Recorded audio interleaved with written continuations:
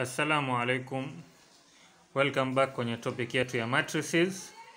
Baada ya kujua the order of a matrix, sasa tunataka tuangalia addition and subtraction of a matrix. Note that addition of two matrices is only possible when the order of the matrices is the same. Kwa mfano hii hapa 3 rows 3 columns. This is a 3 by 3 matrix. Na huyu mwenzake pia 3 rows 3 columns. This is also a 3 by 3 matrix. Hapa it is possible to add this plus this, utapata answer. Lakini tuseme huyu angekuwa 3 by 3 na huyu 3 by 2, isingewezekana. Lazima wafanane ndo uweze ku add. Na answer yako pia itakuwa a 3 by 3 matrix. And addition is very simple.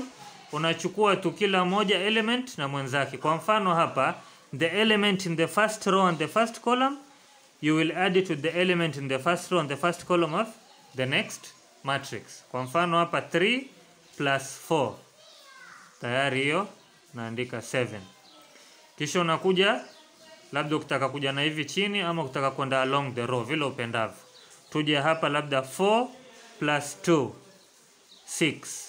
Alafu negative 2 plus 0. Negative 2 plus 0 ni ngapi? Negative 2. Haya, tuende to the next column. Column hii ya pili na column hii ya pili. 0 plus negative 1. Negative 1.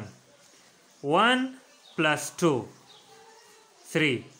Alafu 5 plus 9. 14. Tuende column ya mwisho. Column hii plus column hii. 2 plus negative 5. Itakuwa ngapi? Una shilingi 2, wadaiwa shilingi 5, tabaki na negative 3. Negative 1 plus 2, wadaiwa 1 na 2, tabaki na 1. Alafu 6 plus 7. Ngapi? 13. So hapo we have completed our addition of these two matrices. Hebu tuangalie hii ya pili. Hii hapa iko na 2 rows and 3 columns. This is a 2 by 3 matrix. Na hii hapa iko na 1 2 3 rows and 2 columns. Column ya kwanza, column ya pili. Hapa it is not possible to add these two matrices. Impossible. Kwa sababu gani? Huyu atapata na mwenzake, lakini huyu atapata huyu pia atapata, lakini hapa chini itakuwa hakuna wa kumpata mwenzake. So these two matrices it is not possible to add. Multiplication ingekuwa possible. Kwa sababu gani? Hapa 3 na hapa 3. Kisha answer ingekuwa a 2 by 2 matrix. Kwenye multiplication muhimu ni hizi za ndani tu zifanane.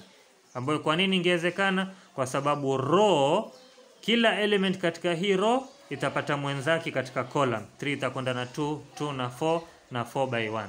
Kwa hivyo multiplication hapo ingewezekana, lakini addition not possible hapo. Tuangalie ya tatu. Hapa kuna 1 row na 3 columns. Na hapa pia 1 row na 3 columns. Kwa hivyo answer pia itakuwa vipi? 1 row na 3 columns. Haya tuifanye kwa haraka. 2 minus 5. Negative 3. Alafu 0 minus 4. Negative 4. Na mwisho 1 minus 3. Negative 2. Kwa hivyo hapa hii ndo itakuwa answer. This was a 1 by 3 matrix and this was also a 1 by 3 matrix. Ndo maana hii ikafanyika. Tumalize ya mwisho.